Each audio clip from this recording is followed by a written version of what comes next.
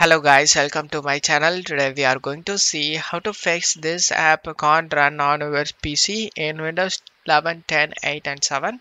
Let's fix it guys. Go to search menu and type user account control settings. Click on open it up. Set this pointer to second line and here and select OK option. And now search local security policy. Click on open it up. On left side under security settings, you just need to select local policies and select security options.